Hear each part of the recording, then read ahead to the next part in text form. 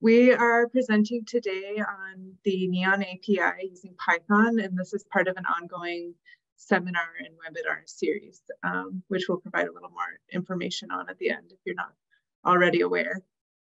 So my name is Bridget, and I will be leading you through some scripts in Python to work with the API today. And Claire, also at Neon, will be helping out with the chat and answering questions as they come up. And we'll also leave time for questions at the end. So Claire, if you want to give a quick introduction. Yeah, hi, I'm a data scientist here at Neon, and I work on a lot of our publicly available code resources and that kind of thing. And like Bridget said, I will just be here monitoring the chat and so forth while Bridget presents. So if you have questions, you can chat me there. Thanks, Claire. And I didn't give a real introduction, but I work mostly with the Airborne Observation Platform team on the remote sensing data, and then also with Claire on the data skills team, and help develop a lot of our tutorials in Python. So with that, we'll get started. So just a 1 second or 1 minute overview of the NEON project. NEON stands for the National Ecological Observatory Network. We hope that since you're here, you already know a little bit about it, but we offer over 180 free, openly available ecological data products, including data that's collected using observational sampling, instrumented data, and remote sensing data. So today we'll be talking about how you can access this data. You can access the data through the Neon Data Portal, and this is a GUI way to manually download data. You select the sites and the data products that you want and go through a process to download the data in certain files if you only want certain files, for example. But Neon also offers an API, which we'll get into in this webinar, and that we have tools for working with that, extensive tools in R, which Claire has help develop largely and maintain, and this is the Neon Utilities package. But you can also access and work with the API in Python or any programming language of your choice. So the API in a nutshell is, it stands for Application Programming Interface.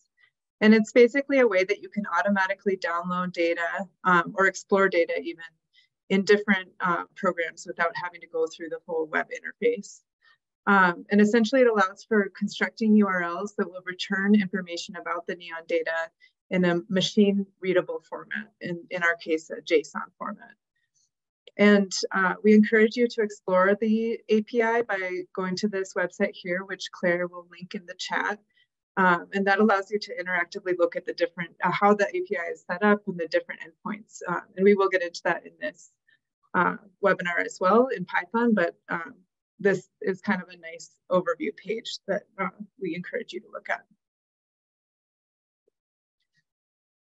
So Claire's also going to drop these links in the chat, but for following along with this tutorial, we do have a web page. It was linked through the original webinar page. And then we also have a markdown, and I'll show this in a minute, but I encourage you, if you're following along with the live coding, the markdown allows you to copy each code chunk pretty easily. And if you get lost or behind, this is a good way to keep that code handy and copy it in. And then lastly, we do have a lot of information on working with the API in R programming language as well. And if that's your language of choice, there's another tutorial on that, and a lot of resources on the Neon Utilities as well. All right, so with that, just jumping ahead a little bit, I will switch to the live coding. All right, so these are the tutorial pages that you can follow along with the live coding section. So this is our neonscience.org resources. Learning Hub has all of our tutorials, and hopefully that link is in there. And then here's the markdown page, which is on our GitHub Neon Science, Neon Data Skills repository. And so I'll just show real quick. If you scroll down, each of these little gray boxes are the code chunks that we'll be working through. And if you hover over to the right, you can click it will copy that cell, or that it's called a cell of code chunk, to your clipboard, and then you can paste it in your programming interface of choice. So I'm going to be demonstrating the code from this workshop in Jupyter Notebooks, which is a nice interactive platform for working with Python. It also works with other programming languages, but you're not required to use that. And I'll just show a little demo at the start of how to work with that. It's nice because you can add markdown comments and annotation as you go, so it makes it really nice for sharing. And that's actually what our tutorials are built in on the webpage as well. So to open Jupyter Notebooks, I always start with the command prompt. Actually, it's already showing up because I searched for this recently. You can just type in Anaconda, and then I just opened this prompt. And if you've installed Python using Conda, you should have this program. And then I created this folder on my desktop just called Neon API Python. So I'm going to do all of my coding in that folder. So first I'm just going to change directories, or CD, into that folder. It's on my desktop.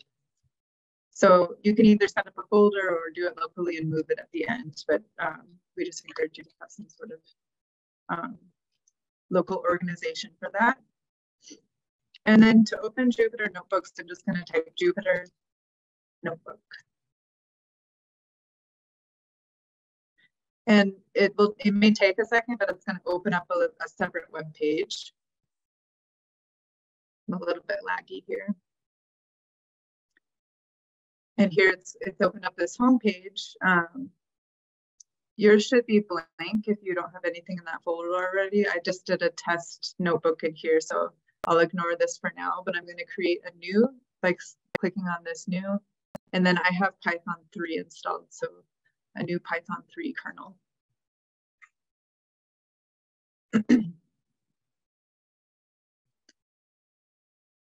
So before we dive in, I'll just give a little overview of how Jupyter is organized. It looks like it's a web page, but it's actually running Python in the background. And in this command prompt back here, if I Control-C or close out of this, it will actually close down the Python instance that I have open. So just be aware of that when you're working in Jupyter, not to close down this screen in the background until you're ready to be done. So up here, I'll just rename this Neon API Live Coding. So that's my notebook. And if I go in here, we'll see that was created as an IPy notebook folder or file. And then there's all these options here at the top. So file, different options in here. You can save, edit. Here's where you can work with your different cells. Each of these little chunks is called a cell. And then you can also change the cell type. By default, it's code, and so that means it's Python code, or you can use Markdown, and I'll show an instance of that throughout the this workshop here. And then another thing to be aware of is the kernel is what's running that Python in the background. And so if you're getting a little behind, or you've run a lot of cells and you want to clean up your whole output and just start fresh, you can do this restart and clear output. And that will allow you to run each cell again as a fresh instance. And then lastly, with this help, there's a lot of shortcut keys, and I'll be using the shortcuts. I'll tell you as I use them, but one of the main ones I'll use is just Control-Enter, which runs the cell. And otherwise, you can hit this arrow to run it, but it's just a nice shortcut to do the Control-Enter way. So first, we're going to import some required Python packages. And hopefully everyone got to follow the installation requirements, but there's only a few that are actually needed for this. So these ones are import OS, and you can either use a comma or separate imports on each line. Requests, and that's the Python package that works with API specifically. JSON, and then itertools, which is just a nice package for helping to iterate through different data structures. So Shift-Enter or Run should run that cell, and hopefully you won't have any errors here. If you do have an error, you may need to import one of these, and I would suggest importing one by one. And Claire, feel free to stop me if people have issues, and we can work through at a convenient time. All right, so with the API, first we're just going to define the URL, the base URL. And so for everything on the Neon API, it's the same server or URL. And so we'll just define that here.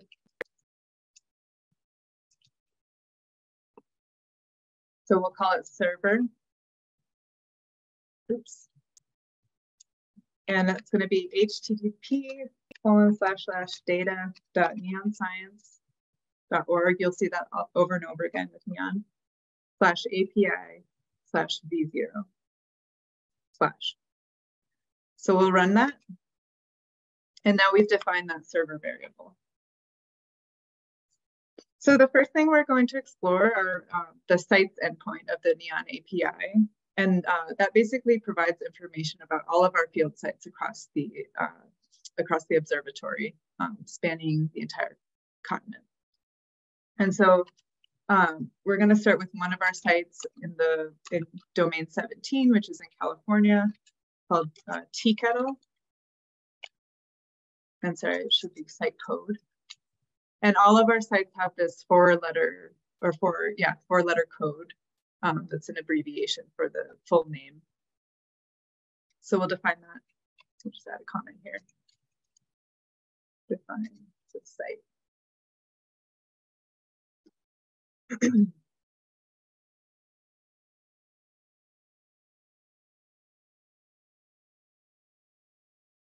All right. And actually, I'm just going to pull this out, and then you can follow along. Hopefully this isn't too confusing here, but you can follow along with the markdown as well. Okay, so next we're going to define the URL, and so with that site endpoint. So we can just combine these together in Python with a plus sign that just concatenates the strings together. And then this sites is the endpoint we're trying to look at. And we can add that site code we just defined to the end to define the full URL. So we'll run that cell. And then let's just take, oops, I accidentally converted that. We'll put that back to a code. So we'll just see what that URL is. So here you can see we're using the sites endpoint, and then we've defined our site. Next, we can use the requests package within Python to request the URL. So let's just set that to a variable called site request. And then the package works by using this get method, and then we can set that URL in there. And then we can convert it to a JSON object using the JSON method.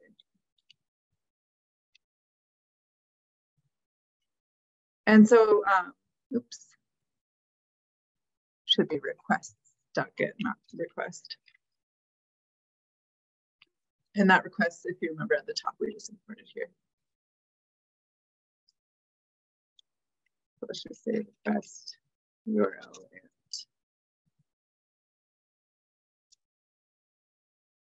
set to JSON. So for those of you who aren't familiar with JSON, it's essentially just a nested data format with key value pairs. And so if you're familiar with Python, it translates well into the dictionary object structure. So don't worry too much about the details here, but for now you can just think of it as like a nested storage of a lot of different information. And we'll explore that in a little bit.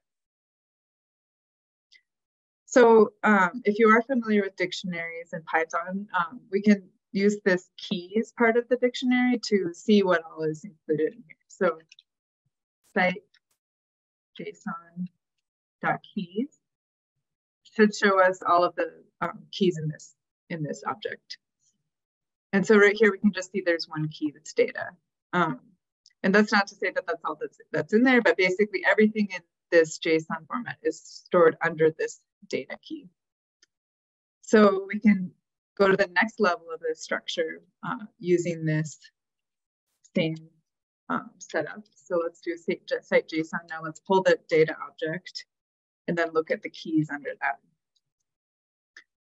So now we can see there's quite a few other pieces of information that are stored in here. So we have the site code, site name, description, type, latitude, longitude, code, all these different things. And then also things like that we'll get into in a little bit, but releases refers to the NEON data release, which is an annual process where we provide data and updated data for each year. And then data products, and these are all the different data products that NEON offers. So again, don't worry too much about the syntax here, but we'll use this iter_tools package, which is a package that helps iterate through different structures and then look at some of these items in here. So I'm going to go ahead and just copy this over so I don't mess it up. So here I just copied and then I used Control-V to paste. So this is basically going to show us a dictionary of the items in the site JSON data that we just looked at. So instead of just showing us the keys, it's going to show us some of the values as well. And actually, I'm gonna look through all of these. On the tutorial, we suppressed some of the output. This was just going through the first 12 items in here, but we'll look at all of them. And enter, and you'll see it creates this scroll down because there's quite a bit of information here. So we didn't want to include all of this on the tutorial webpage, but we can go through some of it here. So now if we look in each of these keys, we can see details about this site. So like we said, the code is teakettle, or TEAK. It stands for Lower Teakettle. We have all this information about the location, the domain, it's in the Pacific Southwest. And then we can get into the available data releases here. So we've had 3 data releases so far from 2021 and most recent one in 2023 of end of January. And then there's URLs for the API endpoints for each of these releases. And then lastly, we have all the available data products for this site. So this is where it gets a little long because it shows all the availability, but we won't dive too much into that here. You can just see that there's a lot of information stored in this site's endpoint.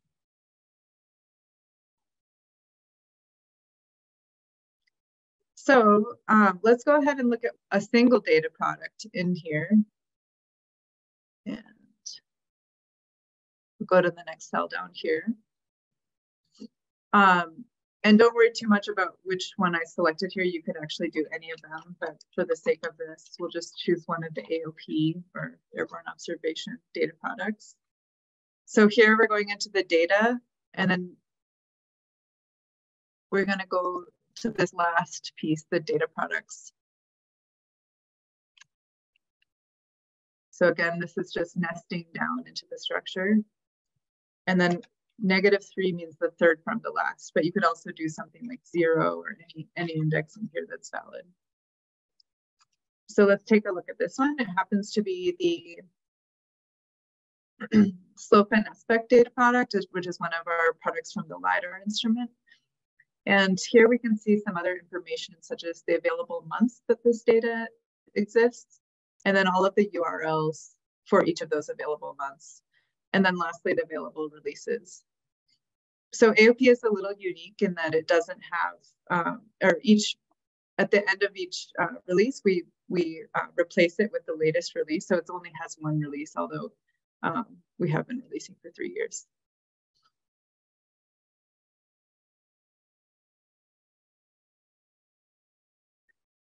So we can also look at every single data product that's available, essentially by looping through all the data products in that nested structure. So let's go ahead and do that with the for loop.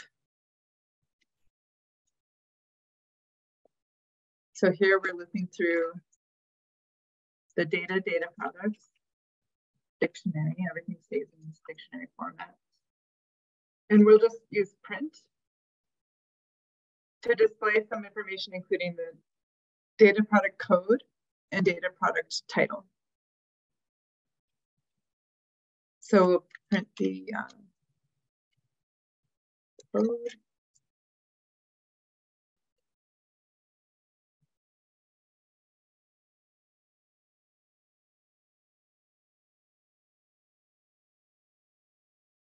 So this is just a nice way to see every single data product that Neon offers and with its associated code. So you can scroll through. We have a ton of instrumented data products. We have observational data products. And then all the AOP data products will start with this DP1, DP2, DP3.3. And so that's maybe a quick way to isolate those. And just as a quick aside, we do recommend for the observational and instrumented data products to work with the Neon utilities, because that's already has a lot of built-in functionality for wrangling the data after the fact. You definitely can work with it in Python, but it's not going to be, it's going to have a lot more pre-processing involved. So just a little note about that. And a lot of people tend to work with remote sensing data in Python, which is why we're trying to make more tools available in Python for that.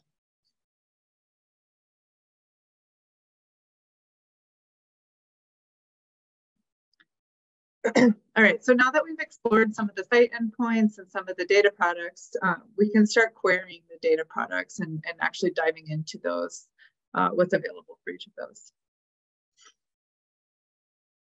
So we looked a little bit at the available months, and here we will try and look at one of the available products. So here we'll make a request using the request package again, .get. And then our new, I'll go ahead and write this on a separate line, but our product URL, actually, yeah, that shouldn't mess anything up. So it's a little dangerous changing things in live coding, but our product URL is going to be the same server that we defined before. This time we'll use the products endpoint. And then the product code, and I think I might have missed that step. So here's another quick trick. If you do insert cell above, you can add another code cell. So product code.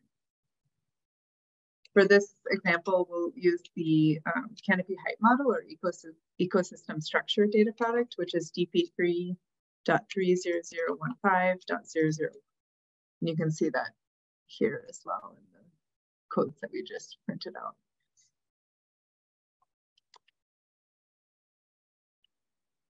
So here's set the product code to look at canopy height model or CHM for short. So we'll go ahead and run that. I'm going to comment out control slash this comment on Windows at least. Let's just take a look at this URL.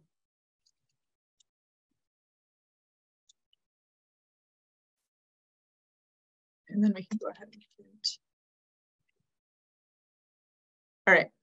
So here we can see it's printed out and it actually already hyperlinks it. So we could actually click on this and see the whole JSON in a web page. But we'll go ahead and explore this in Python. I just wanted to show that you can, for each of these URLs, you can explore them interactively in the web as well.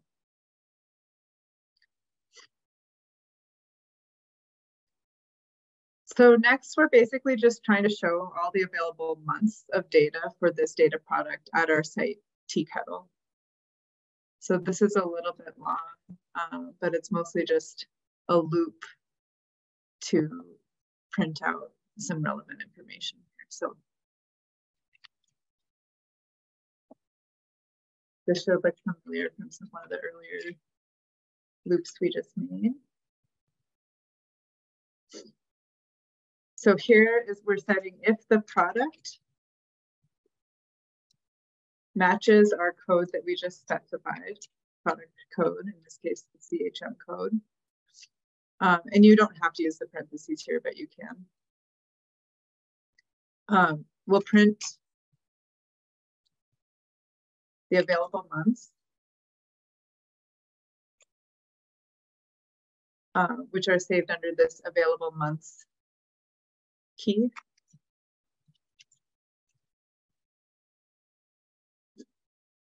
And then let's also print the URLs for each of those months. Oops.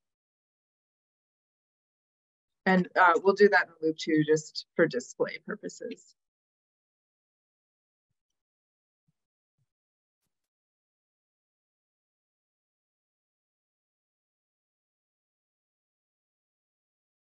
So it's a nested loop. It's a little bit messy, but it should, and I missed URL, but it should give us a nice little output here. Okay, so here we can see we have 5 available months for this data product at Teakettle from 2013 to 2021. And then here's the URLs for each of those months that are available. So again, I'm just going to click on this last one to show you what it looks like. And here is essentially a long JSON, just a convoluted structure that contains all of the data files for that available data in 2021. So each of these is a file that's associated with that data product. So AOP tends to have a higher volume of, or higher number and larger volume of the other data products because a lot of the other ones are consolidated. But we tile our level 3 data into 5,000 other tiles. Sorry, Bridget, we're suddenly, we can barely hear you, or at least I can barely hear you. Thanks. Let me try to sort that out. Okay, that was much better. Okay, I'll speak up. Okay, thanks. Yeah, and please interrupt if anyone's struggling. It looks like one other person was at least.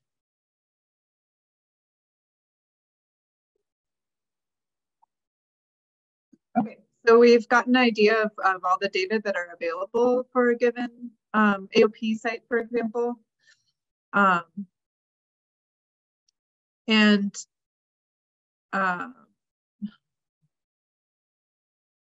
think next we can look more into the specific data product. So I'll skip ahead just a few cells in the interest of time, but let's take a look at the product abstract, which basically is a description of what this product contains. So I'm just going to do a few print statements. I'll do these on separate cells.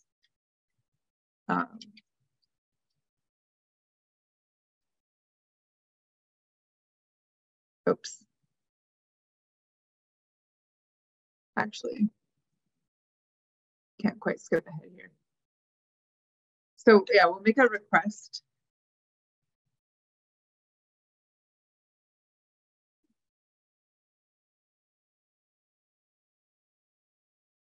Into this products endpoint.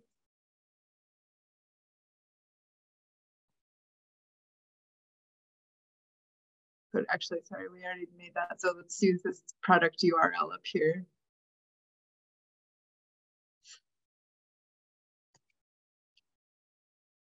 So we'll just make a JSON out of that URL. So that I'm diverging a little bit from what's on here, but you can either follow along or follow along live. So I just called that URL.json, and then we'll take a look at this product name here. Oh, and of course, when you change things, it doesn't always work.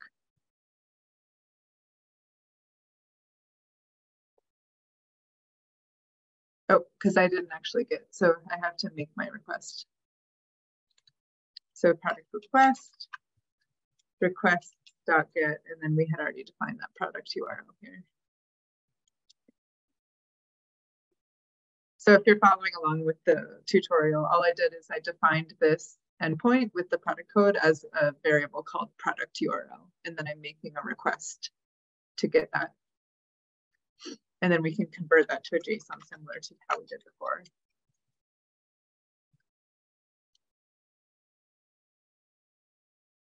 So let's try that.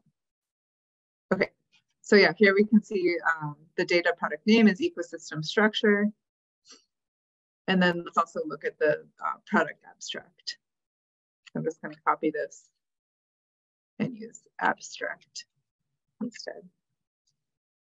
So here's a nice little blurb that you can read through. I won't go through the whole thing here, but it basically describes how this data product is generated and summarizes that.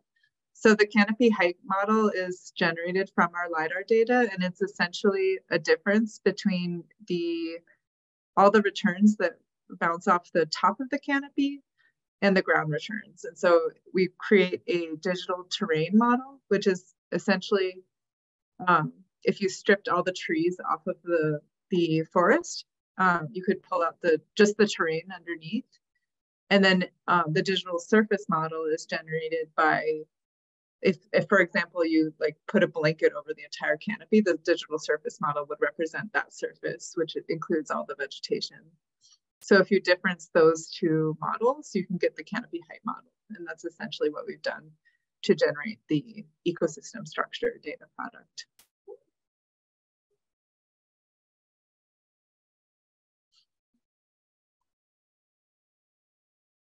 So the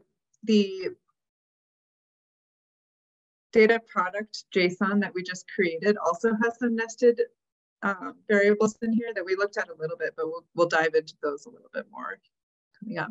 So let's just look at all the keys or all of the substructures that are stored in this product JSON that we just created.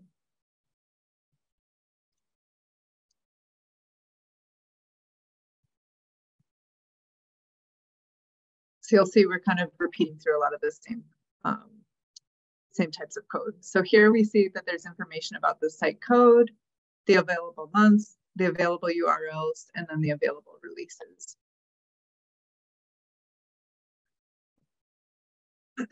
So similar to before, we can loop through these. So before we looped through each of the data product codes and got the associated data product name. Here we're doing the same thing, but we're looping through all the available months, and then we're printing the month and then the associated URL.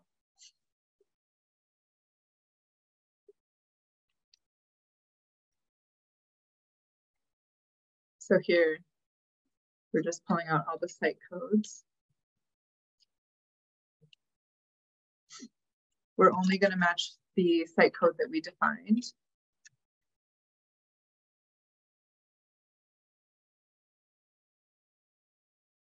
And then here is just a little trick to zip together the months and the URLs so that we can nicely print them out. So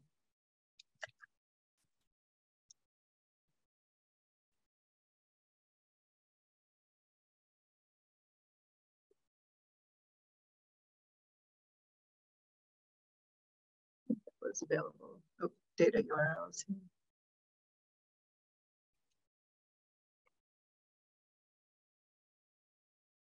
And then we're just printing the month. The month now, of course, is this zipped thing, so we want to print each object out separately.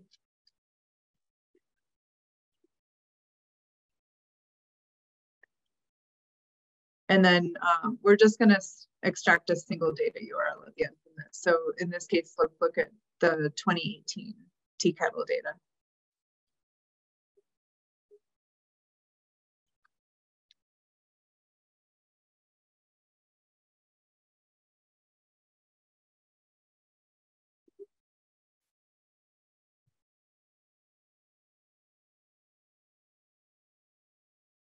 So it's pulling out the URL associated with the month 2018-06.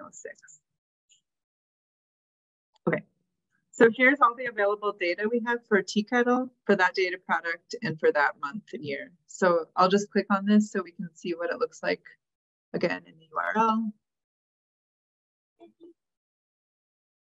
And here you can see before we saw all the files, and now we see the files, and we also see where they're stored. So Neon moved its storage to the Google Cloud Storage, and so everything's going to be stored under this storage, Google APIs, and then some nested folder structure. So actually, if you copy this and open it in a new web page, it will automatically download that data. But you can also just do that directly through Python. So I'm just showing you how you would do that from the web. Okay, so back to our notebook. Let's print out the URL that we defined here.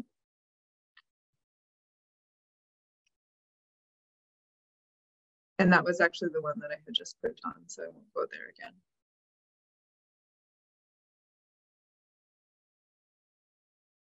Okay, so now we know all the available months or years of data for that data product in that site. And next we're going to go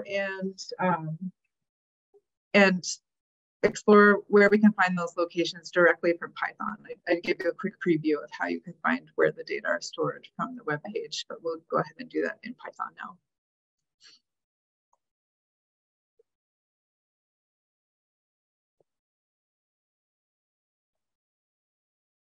Okay, just going to copy this. So now we're making a request for the available data from 2018-06. Again, we're going to make the request with our endpoint. This time we're adding, we could actually just put this, if we copy this, it should be the same as that URL we just defined. I'll just show you that. Yeah, so that's the same URL here. So I'll just say data URL for clarity. And then a nice handy trick with Jupyter is if you do escape DD, it will delete that cell. So if you want to test something, that's kind of a nice way to do it. So let's make the request for that data URL that we just defined and then convert it to a JSON again.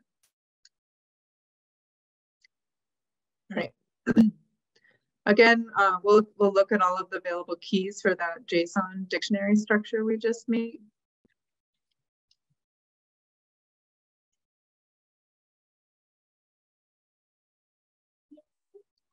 And here we can see for this URL, we have information about the product code, site code, months, that's the published month, all of these months here. The release, for AOP, we saw that it will just be released 2023. And then packages and files. The packages aren't as relevant to AOP data, so I won't get into them here, but the files are really what we're interested in order to download something. So let's just take a look at one of the files in here by looping through just the first of all the keys in the first file that's pulled up.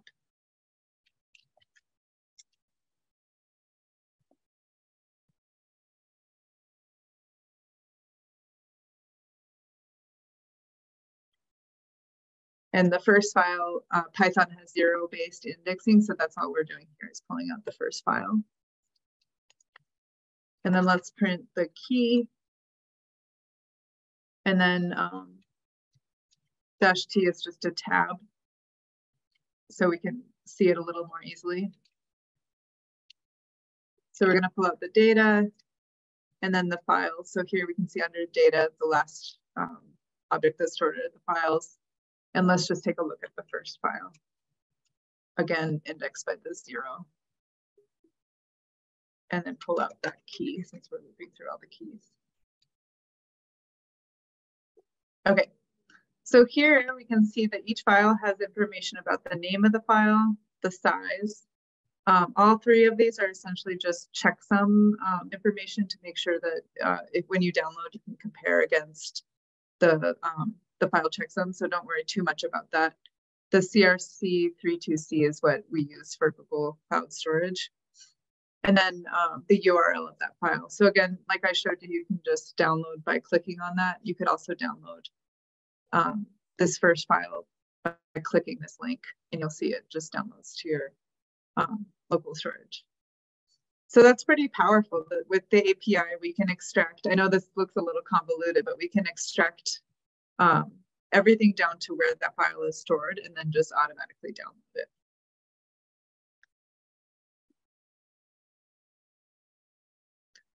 So let's just take a look at some of the different files that are stored under this data product. We know that all the files are saved under this files object. And so let's just do another quick loop through the files. You don't, in the tutorial, I just spliced to take the look at the first 10 files. I'll go ahead and look at all the files here. Again, that was just to suppress the output so we didn't take up the whole, a ton of space there on the web, on the tutorial page. But let's just look at the names of all the files. All right, so here we can see we have something, and that follows the standard naming structure that you probably aren't super familiar with if you haven't worked with NEON data a lot, but they all follow this structure of NEON, the domain. In this case, we're in domain 17, which includes a lot of the California sites. TCATL is the 4-digit site name. DP is the data product level number. And so we are looking at a level 3 data product. And then this is the UTM coordinates of the bottom left corner, or the bottom, I guess, southwest corner of each of these tiles, data tiles. So this is UTM-XY. And then lastly, the name of the file. So the canopy height model is, or CHM stands for canopy height model. And with our canopy height model data, we have a lot of associated metadata. And so all of these other files that ended in these different extensions are shape files. There's 4 different shape file extensions. And then we also provide KML files along with them. And these are essentially just defining the boundary of each of these files. Apologies that the names don't match here. We are going back and renaming with the standard convention for some of the metadata, but as long as the UTM coordinates here match up, that's the associated shape file for each of the geotip files or tiles. So for this exercise, just to wrap it up, we're going to download a single canopy height model geotip tile, and then in Python plot it so you can see what it looks like in real life. So next, I'm just going to print out only the TIFF files. So I'm just going to skip over a lot of the metadata shape files. And we can do that again in a for loop using an if statement to filter out only the TIFF data.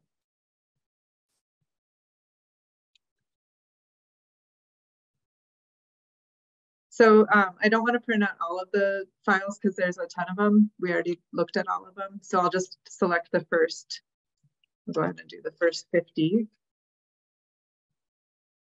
And then this time, if we'll only pull out the CHM TIFF files. So if all this is doing is it's pulling out, I'll just finish typing and then explain. So in all the file names, if this chm.tiff string is included in that name, then we're going to print the name of the file and print the URL of that file.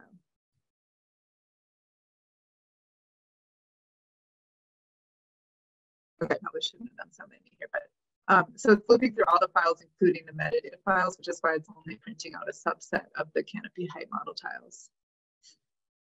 So again, to download the data, you can just directly click on the link, and I'll do this first one, 317,000 underscore 41,000 with 5 zeros at the end. So I'll just open, oops, didn't mean to open it. But if you have something that opens TIFFs, you can actually see what it looks like in there. But I'll show where this was downloaded. And I had clicked a bunch of these, so I have a few different canopy height models that I downloaded. Looks like I kept clicking the same one.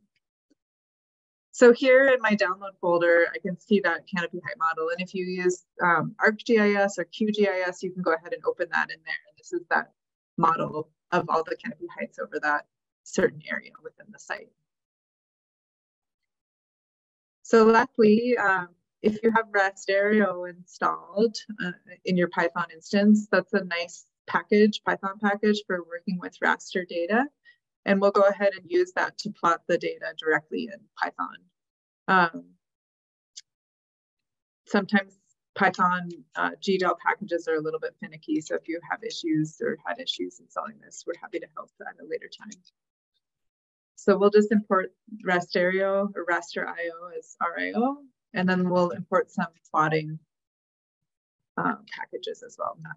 Plotlib, PyPlot is the standard one. And then Rasterio also has its own plotting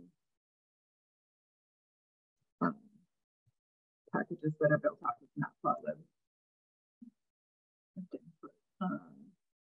Okay.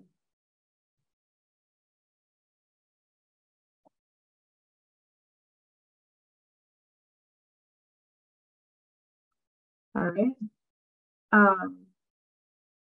And for this next section, I basically was just assuming you didn't move the file anywhere locally. So you can use this if you've just saved it in your downloads and you're on Windows. This will allow you to just pull directly from your downloads. We always recommend kind of keeping things organized. So I'll go ahead and move this file. If I show it in folder, it's a little bit slow here.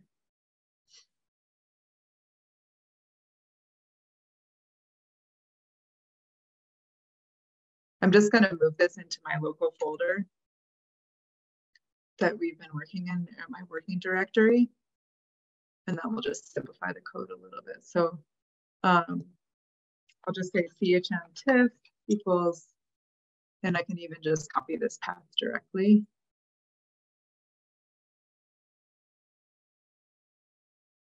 So this is where I've saved the data. Or you could use, if it's in your local directory, you can use a / for a relative path. So let's just make sure that looks right. Okay, so we're in our local directory and it's finding that file. And then we can do this rio.open to read it into this Rasterio variable that we'll call CHM. So we can take a look at that CHM. So here is this, it's a data set reader, and it's in opened in read mode here. So that's all just through this Rasterio package. And then lastly, you could just do, you could just say show CHM, because we've pulled in that show package. And this is just an overview of what that tile looks like. So I don't have the scale on here, but the light green here are the trees and the dark blue are ground. But we'll go ahead and make this a little nicer by using some of this plot setting.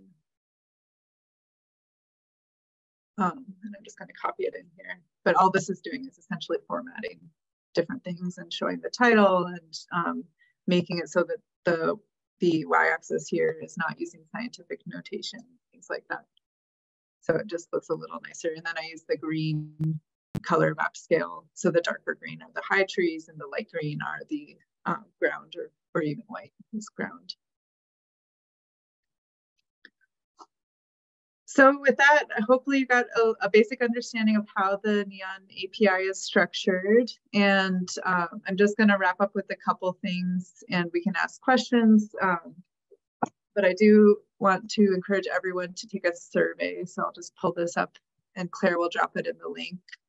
So if you have to leave right on the hour, we just ask that you quickly provide feedback, because we're always trying to improve our webinars and make them as useful as possible for the scientific community.